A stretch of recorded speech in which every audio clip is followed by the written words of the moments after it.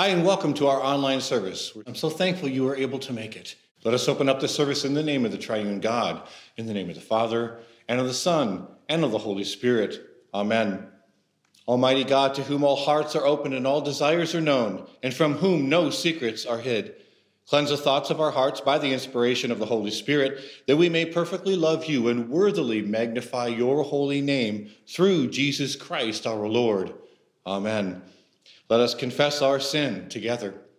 May the words of our mouth and the meditations of our heart be acceptable to you, O Lord. Most merciful God, we confess that we are captive to sin and cannot free ourselves. We have sinned against you in thought, word, and deed, by what we have done and by what we have left undone. We have not loved you with our whole heart. We have not loved our neighbor as ourselves. We justly deserve your present and eternal punishment. For the sake of your Son, Jesus Christ, have mercy on us, forgive us, renew us, and lead us, so that we may delight in your will and walk in your ways, to the glory of your holy name. Amen. In the mercy of Almighty God, Jesus Christ was given to die for us, and for his sake, God does forgive us our sin. As a called and ordained minister of the Church of Jesus Christ, and by Christ's authority, I therefore declare to the penitent the entire forgiveness of their sin, in the name of the Father, and of the Son, and of the Holy Spirit. Amen. Let us pray the prayer of the day together. O King of glory and Lord of countless angels, in triumph you ascended to the highest heaven. Abandon us not to be orphans, but keep your Father's promise to send your Spirit of truth. You live and reign with the Father and the Holy Spirit, one God, now and forever. Amen. Let's continue by singing our opening hymn.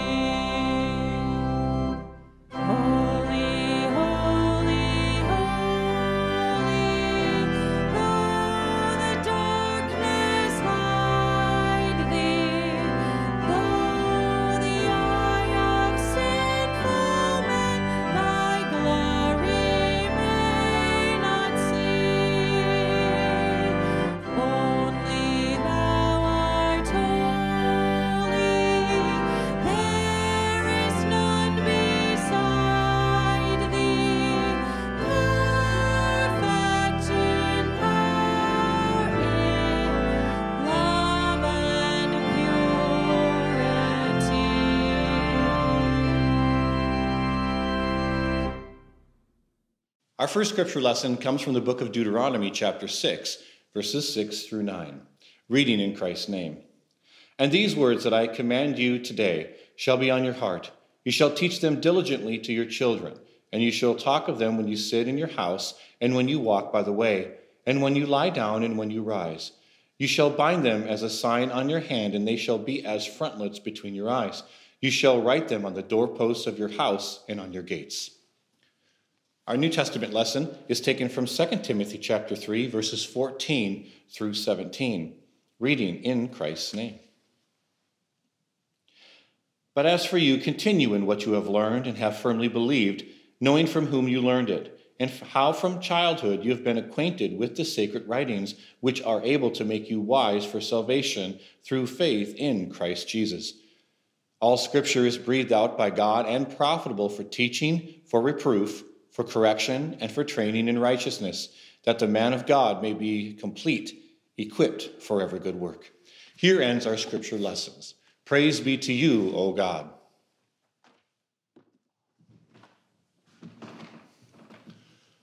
Our gospel lesson is taken from the book of Matthew, chapter 28, verses 19 through 20. It is the Great Commission. Jesus is speaking.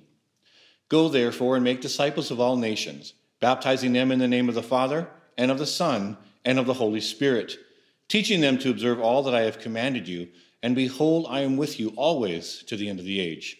Here ends our gospel reading. Praise be to you, O Christ. As we celebrate Ascension Sunday and also Confirmation Sunday at the same time, I think it's appropriate that we do look at the Great Commission. As Jesus has fulfilled all that was needed to provide salvation to any and all who placed their trust in him as Lord, Savior, and Messiah, he was now going to ascend to the right hand of the Father and wait for a time to which he will come and return again. No one knows that time except for God himself. And we wait patiently for his return, and we look forward to that return. But in the meantime, there's a few things that the Lord has entrusted to us. What he has entrusted to us is a message of reconciliation, the preaching of the gospel of Jesus Christ for the forgiveness of sins, as it says in the Gospel of Luke. And here, in the same sense, Jesus gives the Great Commission. Go, therefore, and make disciples of all nations, baptizing them in the name of the Father, and of the Son, and of the Holy Spirit. But where do we begin in this wonderful process? Since we are celebrating Confirmation Sunday and celebrating our confirmands and the wonderful work that God has done in their heart, but also praying that God would continue to bring to completion that which he started in those hearts, we look at discipleship from the sense of children through baptism, confirmation, and also trusting in Christ all the days of their life. And so join me as we take a brief look at the Great Commission in light of confirmation and also teaching our students and our children the holy word of God. Pray with me, please. Lord, I thank you for this text and this reminder of the Great Commission. I thank you for your wonderful words, and I pray that we would take them seriously. Lord, help us to keep the word of God as a central part of our home. And Lord, I do pray that every word that proceeds from my mouth would be from you and not from me. I pray that it's in the power of your Holy Spirit, according to your holy word, and not from myself. Jesus, I pray that you would receive all the glory, honor, and praise. I pray these things in Christ's precious name. And all of God's people said, amen. And so the very first thing we're going to discuss here this morning is that baptism is the beginning to becoming and being a disciple of Jesus Christ. Baptism is the beginning to becoming and being a disciple of Jesus Christ. Go, therefore, and make disciples of all nations, baptizing them in the name of the Father, and of the Son, and of the Holy Spirit, teaching them to observe all that I have commanded you, and behold, I am with you always to the end of the age. And so the word order is important here. We begin by baptizing and then teaching. Baptism is a wonderful means of grace by which the Holy Spirit places saving faith within the heart and mind of a child through the ministry and the power of the Holy Spirit according to the holy word of God. They move from the kingdom of darkness into God's kingdom of light. They are new creations in Christ Jesus. But it is a beginning. It is remarkable.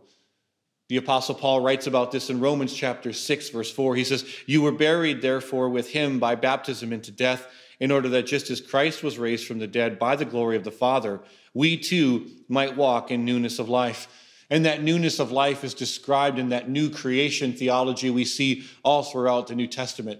We are new creations in Christ Jesus. The old has passed away and the new has come. The condemnation that the law brings with its legal demands, as it says in Colossians chapter 2, has been nailed to the cross. Jesus openly defeated Satan and the power of sin and death in our lives. Hallelujah and amen. But as I said in the beginning of this section, baptism is a beginning. My seminary professor asked me this profound question: do we evangelize the baptized? And the answer is yes, we do. We continue to teach and preach the gospel of Jesus Christ to these wonderful children, these beautiful children that God has given us. Because faith comes by hearing, and hearing through the word of Christ. Yes, baptism does save, as it says in 1 Peter chapter 3, where it says, baptism which corresponds to this now saves you, not as a removal of dirt from the body, but as an appeal to God for a good conscience through the resurrection of Jesus Christ from the dead. But there is always this already and not yet reality in salvation, even in baptism, in sanctification, and then one day it will come to completion as Christ does return to gather all those children who are his, those who have bowed their knee to the King of Kings and the Lord of Lords and trusted in his name all the days of their life. He brings them to that new reality. But as we teach our children diligently, as it says in Deuteronomy chapter 6, we diligently teach the word of God to our children, because faith does come by hearing, and hearing through the word of God. We must be an agent as parents, guardians, grandparents, and the believing church to aid God in his work in that person's heart, because God has knit us together as a congregation. Now, God doesn't need us, especially in the gift of salvation. Salvation is totally, entirely a work of God. But this wonderful gift of growth in Christ Jesus, sanctification, spiritually maturing into the people God has called us to be, the church is a part of that, but it begins in the home. We must teach our children the word of God. We must continually root them in the saving gospel of Jesus Christ.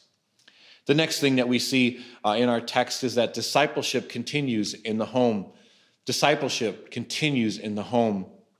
Again, go forth and make disciples of all nations, baptizing them in the name of the Father and of the Son and of the Holy Spirit. And here's where kind of the rubber starts to hit the road. Teaching them to observe all I have commanded you, and behold, I am with you. And so I remember becoming a new dad as my oldest son, Zechariah, was born. There's no manual. There's the Holy Word of God, which is wonderful, but there's no step A, step B, and step C. You just kind of figure it out as you go. But the one thing that I remember very clearly is my pastor, as Zechariah was born, encouraged me that I needed to step into the call that I had on my life. And I was like, what call was that? Because at that time I was an audio engineer and I was very happy in my career. And he said, the call to be the spiritual leader of your home. And I was like, what does that look like? I don't know that I had ever heard that before. And unfortunately, I did. I went to church my whole life. I was confirmed in the Lutheran church, but no one really instructed me as a man on what it would be to be the spiritual leader of my home. We see this all throughout Scripture. Deuteronomy, our text says, and these words that I command you, they shall be on your heart. You shall teach them diligently to your children. All through the book of Proverbs, we see that listen to your father's teaching, listen to your mother's teaching, reminding us that the father and the mother are really the primary teachers of the Word of God. Because if we think about the tabernacle and the worship in the tabernacle was primarily used for the forgiveness of sin through the sacrificing of animals. Again, that all pointed forward to what Christ would accomplish. There was no teaching. Every once in a while, there would be public reading of Scripture, but this was to be done in the home. Proverbs chapter 22, verse 6 says, train a child in the way that they should go, even when he is old, he will not depart from it. Now, this wonderful principle, as we continue to teach the Word of God, really applied to my life. That even though there was an aspect where we did go to church, there was also a rebellious aspect in me, that sin nature that rose up. And between the ages of 18 and 24, I did walk away from God and live a sinful life. But God pursued me. These words, the Word of God that I learned in confirmation, the Word of God that I heard on every Sunday as we went to church continually, began to just really poke at my heart and began to call me back to Him. And God was faithful and He pursued me. He is the good shepherd that leaves the 99 and goes after the one. And at that time, I was the one who was lost. And at the age of 24, a revival of the faith that was given to me in my baptism took place. And I am so grateful for that. But without that teaching, without being rooted in the Word of God, I don't know what would have happened. And I don't even want to guess. I'm just thankful that God did the work that He did. Ephesians chapter 6, verse 4 says, fathers, do not provoke your children to anger, but bring them up in the discipline and the instruction of the Lord. As we even look at the fall in the Garden of Eden, as Eve was really the first one to eat the fruit, The person charged with the responsibility in the New Testament is Adam. Men were to be the spiritual leaders of our home, teaching our children diligently the Word of God, finding tools to do that. I know that I used to read Luther's prayers to my children in the evening, and I would also read them Luther's small catechism in the evening. And that's really the reason he wrote it, was to give a tool to parents to teach their children the Word of God through three things they had memorized: the Apostles' Creed, the Lord's Prayer, and the Ten Commandments. And so maybe it's time to return to that. But I do pray that each one, under the sound of my voice, who has children and grandchildren, would take this call, whether you're a grandfather or a grandmother, whether you're a mom or a dad, that you would seek to diligently teach your children the holy Word of God, to teach them and root them in the saving gospel of Jesus Christ, so that they can be that oak planted next to streams of living waters, and like it says in Psalm chapter 1, so when the dry season comes, they still bear fruit. That we abide in Christ continually, as it says in John chapter 15. Because Jesus does warn us, as we're going to talk about, those who endure to the end will be saved. And so there's an aspect of walking in the power of the Holy Spirit, by the power of the Holy Spirit, and doing so in the pursuit of Christ, seeking first the kingdom of God, and that we do it all the days of our life. The final thing that we see in our text is that discipleship is brought to completion through the promise of eternal life. Discipleship is brought to completion through the promise of eternal life in Christ Jesus. As I said before, there's this already and not yet reality in salvation. Those who are in Christ Jesus, you are clothed in Christ's righteousness. You are a new creation in Christ Jesus, and you are saved. The assurance of faith brings this sense of freedom and joy. And we should walk in that freedom, in that joy. But as we continue to allow God to prune us, again, as it says in John chapter 15, to mold us, to allow us to continually be transformed, as it says in 2 Corinthians chapter 3, as we are transformed from one degree of glory to another, more and more like Jesus and less like our sinful nature. We know that this command to teach the holy Word of God and to learn about the holy Word of God never ends. The word disciple means learner. We are to be lifelong learners of this wonderful Savior, this wonderful triune God who has saved us through Christ Jesus, our Lord and Savior. That's why it says in verse 20, teaching them to observe all that I have commanded you, and behold, I am with you always to the end of the age.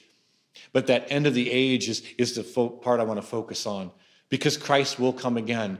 We confess this in the Nicene Creed and the Apostles' Creed and the Athanasian Creed. He will return to bring those who are his home to live with him for all eternity.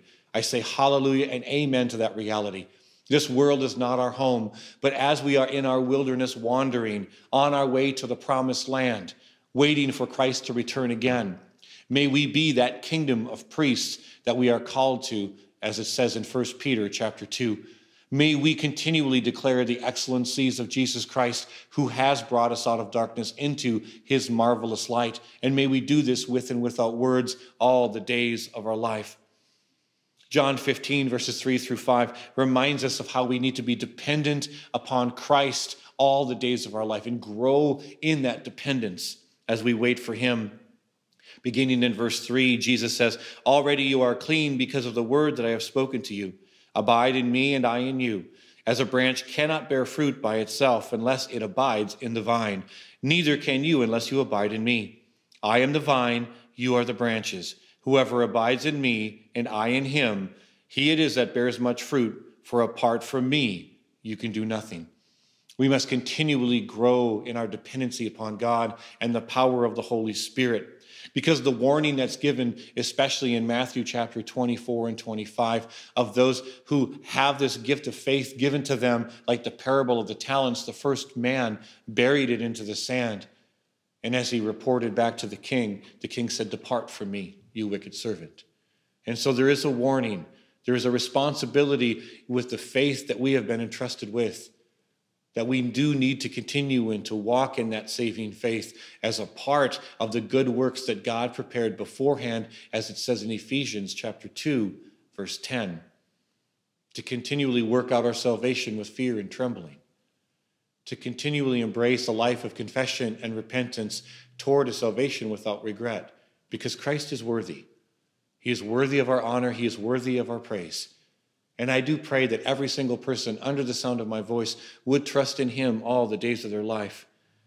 In Matthew chapter 24, verses 10 through 13, Jesus says this, and then many, he's talking about the end times, which seems as though it feels like we're in, whether we are or not. I'll leave that up to the Lord. But boy, with the things happening around us, it sure feels like it. But Jesus said this, and then many will fall away and betray one another and hate one another. And we see that in society for sure. Continuing in verse 11, and many false prophets will arise and lead many astray. And because of lawlessness will increase, the love of many will grow cold, but the one who endures to the end will be saved. And so for those who trust in Christ Jesus and grow in that wonderful dependency that Jesus describes in John chapter 15, I pray that we would do so. The writer of Hebrews encourages us of the very same thing in chapter 12.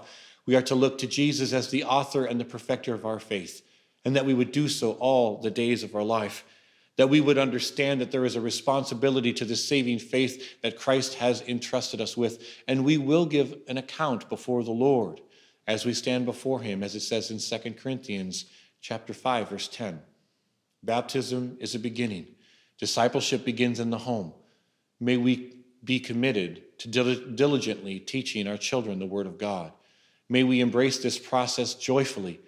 May Christ be the most important person in our homes. May God's Word be precious to us in our homes.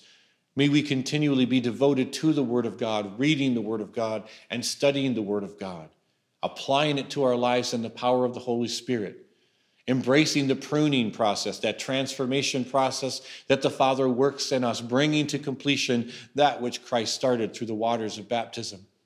And may we embrace that process. May we see it as an act of worship, a response of faith motivated by love for what Christ has done for us. May we always see that following Christ is our worship because he is worthy. And may we always see it as an honor and a privilege because Christ has given us the promise of eternal life. And when he returns at the end of the age to not only judge the living and the dead, he will bring those who are his home to live with him for all eternity, to a place with no more pain, no more sickness, a place where death is no more. And I say amen to that. It's worth waiting for. It's worth trusting in Christ. It's worth growing in our dependency in him. So may we do just that. May we look to Jesus all the days of our life, placing our trust in him, because Scripture says everyone who places their trust in him will not be put to shame. Pray with me, please. Lord, I thank you for this text and this time together. I thank you for your holy word. May we never take the salvation of Christ that's contained in your holy word for granted. May we teach our children diligently as you have asked us to. May we continue to allow Christ to bring to completion that which he started. And more than anything, Lord, I pray that you would encourage us and sustain us through the promise of eternal life. We thank you for this time, and I pray these things in Christ's name. And all of God's people said, amen.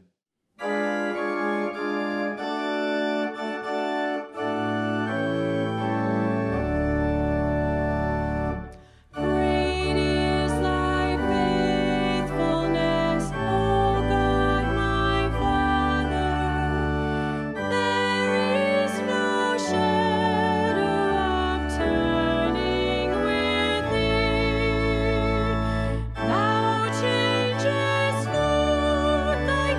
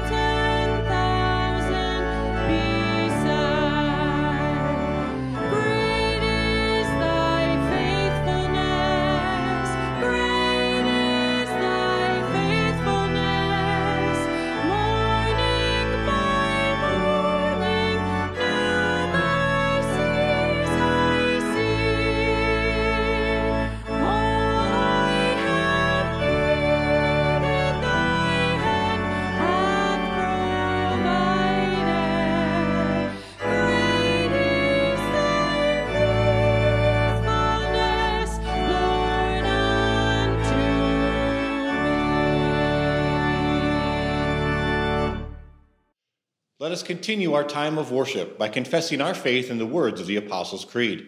Let us confess these words together. I believe in God the Father Almighty, creator of heaven and earth, and I believe in Jesus Christ, God's only Son, our Lord, who was conceived by the Holy Spirit and born of the Virgin Mary, suffered under Pontius Pilate, was crucified, died, and was buried. He descended into hell. On the third day he rose again. He ascended into heaven and is seated at the right hand of the Father, and he will come to judge the living and the dead. I believe in the Holy Spirit, the holy Christian Church, the communion of saints, the forgiveness of sins, the resurrection of the body, and the life everlasting. Amen. Let us enter into a time of prayer and intercession. Let us pray. Lord, I thank you so much for the believing church. I pray that you would continue to purify and empower your church to not only preach the gospel of Christ for the salvation of souls, but also to sustain those who have called on your name, who are new creations in Christ Jesus. Lord, in your mercy, hear our prayer.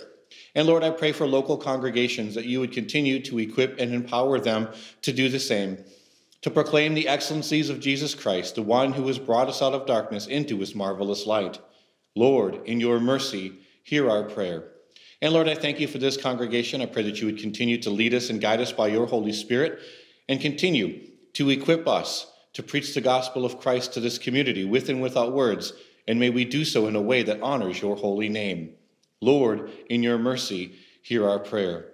And Lord, for those who are suffering this morning, maybe those who have contracted the COVID-19 virus or are battling cancer or any type of illness or disease, Lord, I pray that you would be with them, that your mercy would surround them and envelop them, and that the presence of Christ would dwell richly in their hearts and in their home. Lead them according to your will. Lord, in your mercy, hear our prayer. Let us close by praying together the prayer that our Lord has taught us.